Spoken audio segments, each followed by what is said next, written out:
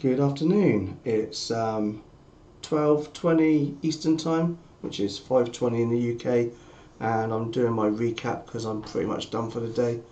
My first trade was actually before my pre-market video today, and that was on MES. I'll go into that in a second. I'm still in it right now, but at the moment I've got the crude oil futures open on my screen, the 5-minute chart. I took some trades on oil today. I was watching for a breakout up here and I went long there, pushing for a push above because we had oil numbers come in today as well, and it looked quite strong. We had that big push up there. Was it at 10 o'clock? And at 10:30 I think the number was, and so I went long, got up here. I didn't take profit, came down and I stopped myself out at break even, so it was pretty much done. I think I was a slight profit actually, but then I noticed it came down, it broke through this point of control area, which is this red line, so I was watching for a short this time.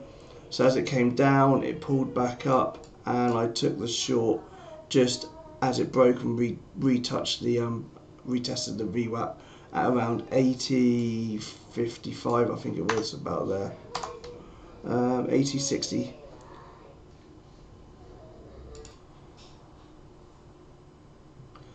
So that was my first entry, and I took profit. It came down, and I only kept with one contract. I'm quite new to trading oil futures, and I took profit as we got down. I saw this double bottom. I couldn't make a new low, and I was out at that point at 81. And so then it came back up, retraced the VWAP, and I got in with the confirmation there. So basically, I waited for it to bounce off the VWAP, put in a double topping tail, and as it broke, it was a nice sell setup. It came down, pulled up, and my entry was exactly there, that point there, and I came down and I got out again at the double. In fact, I watched it bounce and I thought it was going to do exactly what it did before, and it is. Look at that, and I got out just there. So that's two good trades on crude oil futures today, and I'm pleased with that. So I'm up pretty well for crude oil. So I'll go over to MES now, and I'll go into the 5-minute chart again.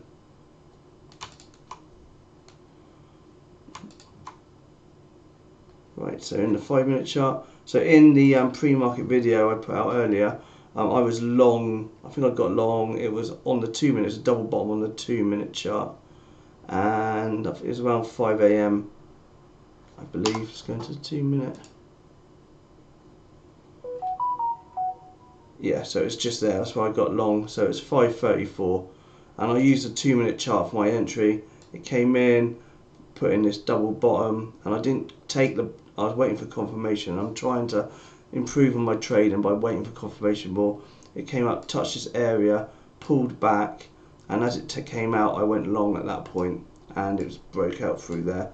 It's pre-market, I can't really show the volume here. The volume was increasing a little bit as well, and I held it. I took my first profit on this entry here, but what I did do is add every pullback. I added all the way up. I added there, and I was taking profit on the way up. I was only using one contract at a time and 2 contracts max, and the pre-market, I think I took profit there, and then I got out there in total because I was so far away from the moving averages, and I had so much profit on that last remaining MES contract. I didn't really want it to pull all the way back, so I got out about there in total. I think it was about 3 adds I took. So one entry with one contract, and I added on every pullback. I think it was there. In fact, I only added on the 5 minutes. I'll go into the 5 minute because that's what I was trading. I only used the 2 minutes confirmation, and the 5 minute is where I want to take my entries. So the 5 minute. So my entry was, in fact, it was there. That was my entry today, and it might have been a little bit better closer there because I was using the 2 minute to get in. And I added here, so every time it pulled back, I added. I think my next pullback I added there, and I added there.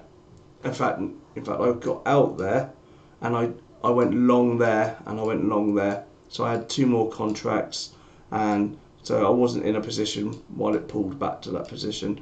So basically I was out. It wasn't really a new position, it's continuation, but I didn't want to give back the profits, and I got out on every pullback. I added here as well, and that's a break and retest, which we discussed in the pre-market video. That's what higher risk play, break and retest of the pre-market high and that level, and I held it all the way through here, and I got out up here, did okay. And then the next bit I didn't handle too well, so I was up quite well, and I then wanted to go long again, so I was out everything up here, and I went long just at this point. Let's just clear this a bit. So I went long at 45.16, and you know, I thought it was going to bounce off the top, and I held it to here, and I added another contract there, so I was in 2 contracts, and then you can see what happened. It came right through, and my meaningful stop probably should have been there, but that was too large of a stop for me, and so I stopped out there as it came down, pushed back up, but it didn't deter me. I still carried on with the trade. So even though I stopped out there, and I made, this was a loss, so 8 into my profits from this really good trade. I then came back in and I added when it broke and came back up through the VWAP, and I added again there as well, and I've been enough, and I also added when it came back and retested the 20 there. In fact, it was just there, my add, and I'm still in this trade right now. It's looking a bit toppy now, so I may look to come out, but it's doing okay. So I've basically been holding this trade since 5 AM, and it's currently 12:30 PM Eastern time, so that's not bad. So that's, yeah, so probably one of the longest times I've been in a trade, excluding obviously this bit of time here where I came out of it. Hang on, it was this bit of time here. I wasn't in the trade at that point until I went long again there, and that's it. So a good day. It's a really good day. It's both oil and MES futures. Let's look at it now. Where are we heading today? Look at the daily. So the daily, we put in this, so we were in this bit of a downtrend, we put in this pivot, pulled back, come in and put in this higher low as well. So we're now, so we've broken through this area, so we can confirm that area.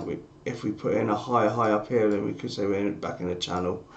So we are really in a daily uptrend again.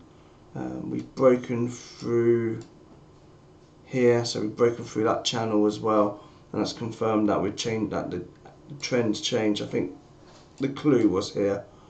We weren't able, this big engulfing bar, you would have expected that, you know, that engulfed the last prior 2 days, and you would have thought that this big bar would have had some follow through back down, but it didn't, and it's been pretty bullish since. But I'm trying not to trade the news or trade what I think, because it's, you know, I've in my mind I was thinking, oh, we're going to break down here and we're going to have this big gap before we get down, and we've got low volume in this area as well over here, and you know, to me I was thinking that's where I was heading. But I've had to change how I trade. I've had a few choppy days where I've been chopped up a bit, trying to go short in all these trend days. Yesterday was one of those days. It was a losing day yesterday. It wasn't a bad losing day. But I was trying to go short at all these different levels, and in the end today I woke up and said, right, I'm going to go with the trend, and that's why I went with the trend, and look where I am now, still in the trend, and I'm still in the trade, and it's been over 6 hours. Right, have a good day. Hopefully you've had a good day trading, and I will see some of you in the power hour a bit later or tomorrow. Okay, thanks for watching.